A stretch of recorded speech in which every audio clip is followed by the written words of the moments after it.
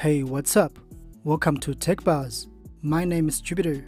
Today we're gonna take a look at another MIDI PC from Beelink, the SER4 4800U. From the product naming, it's easy to know that this thing rocks an AMD Ryzen7-4800U processor. Of course, there's also Radeon graphics, dual-channel memory, and NVMe drive. The Beelink SER4 also supports Wi-Fi 6E and Bluetooth 5.2. The packaging looks simple and attractive, but there's nothing too fancy about it.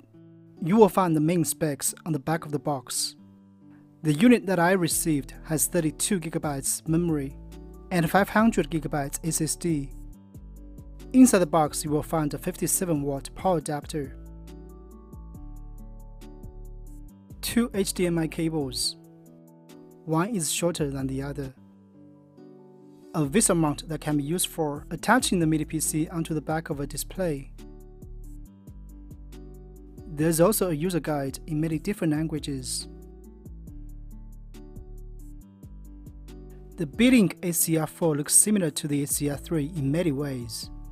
They are basically the same in terms of shape and size. Personally, I'm glad that Beelink didn't change too much about the design, because it's gorgeous. Despite its small size, the SER4 has a lot of connectors.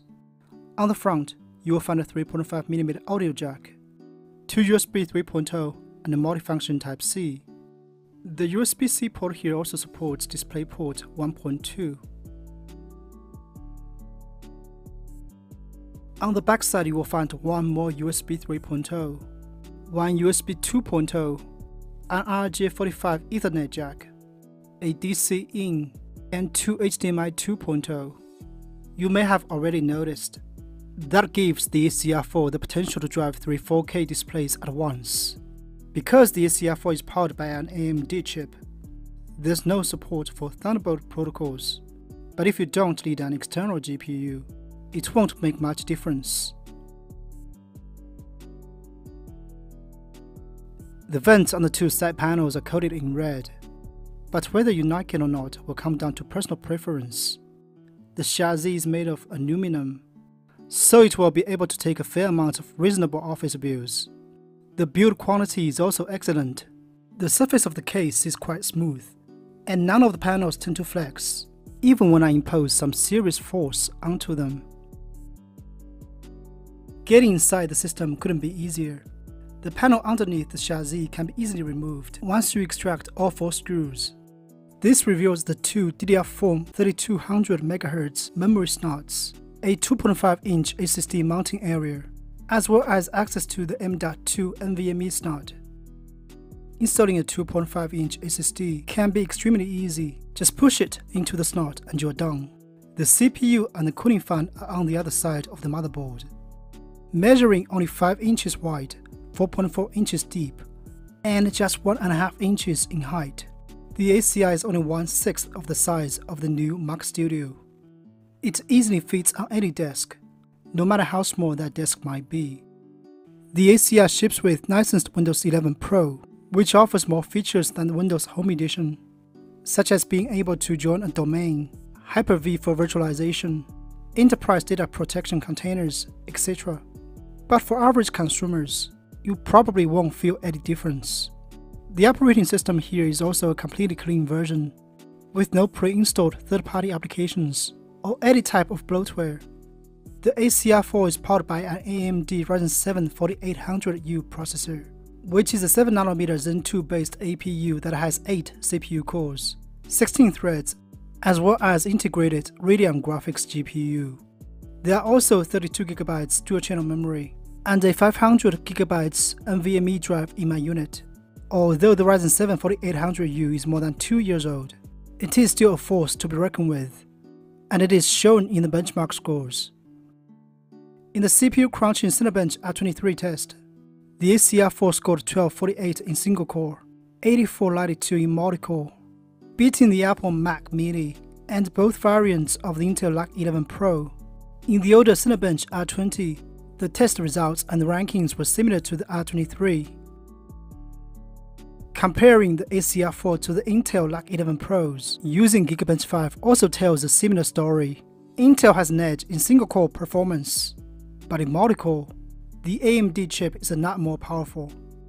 The SER4 also scored 5177 in the standard PC Mark 10 test, ranking above both variants of the Intel NUC 11 Pro. In everyday use, it's highly unlikely you will notice any difference in single-core performance. But if you decide to edit some high-res images or 4K videos, then the multi-core ability of the AMD chip will shine through. The M.2 NVMe SSD is not the fastest we've seen, but it's still NVMe, which is more than ideal for booting Windows and all your favorite apps. The unit that I received comes with 2 crucial memory sticks. This dual-channel memory setup guarantees high overall bandwidth and throughput speed. In the ATA 64 cake and memory benchmark, the read, write, and copy speeds of the 32GB memory are decent, but the 95.6 nanosecond latency is not the best we've seen. The performance of the integrated GPU also benefits greatly from dual-channel memory. Most of the numbers in the GPU test result look lovely. The integrated Radeon graphics GPU here isn't powerful enough to make the SER4 a proper gaming machine, but it is still reasonably capable. In 3D Mark, the SER4 scored 1420 in TimeSpy, 3573 in Firestrike, 13036 in Skydiver. Running Genshin Impact at 1080p and medium settings, the average frame rate was 44 frames per second. Not great, but still generally smooth the whole time. Spellbreak, also at 1080p and medium settings, returned very similar results.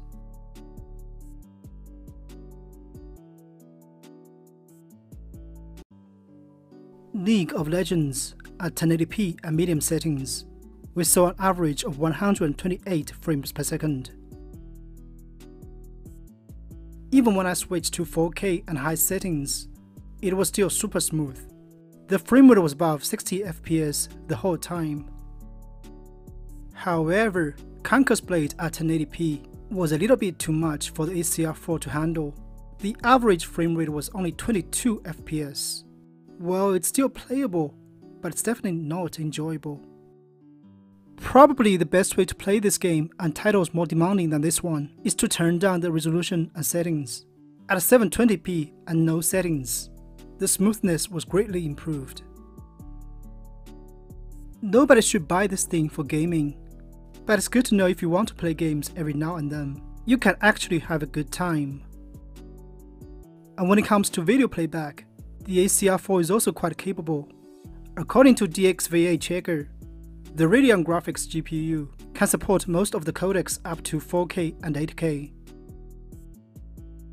When I was playing an 8K video from the hard drive, the playback was extremely smooth, and it's not putting too much stress on the processor. Streaming 4K YouTube videos in Chrome was also quite smooth, no frame skip at all, and it's not putting too much pressure on the CPU or the GPU.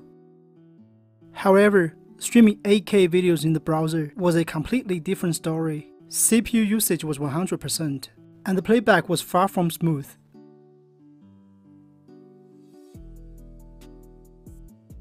The SER4 is actually quite power efficient. The power draw is only 5 watts at idle over the course of 2 hours. Only when I was playing some intensive games or running benchmarks, the power draw exceeded 30 watts. The cooling fan will spin up when the system is on a node, but fortunately it's never tuned out for comfort. This computer supports the latest Wi-Fi 6E technology, also known as Wi-Fi 6 Extended. It allows the PC to use the 6 GHz band, which in return brings more bandwidth, faster speeds, and no latency. If Wi-Fi wasn't enough for you, you can always rely on the RJ45 Ethernet jack for wired internet access.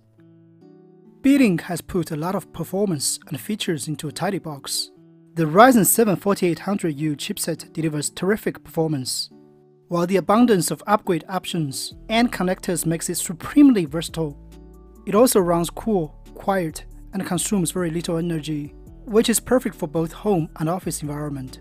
If you want a Windows-based MIDI PC for your everyday computing, the Beelink SER4 is one of the smallest and also one of the best options out there. Okay, that's all for today's review. If you have more questions about this product, please feel free to leave a message in the comment section below. I am Jupiter and this is TechBuzz.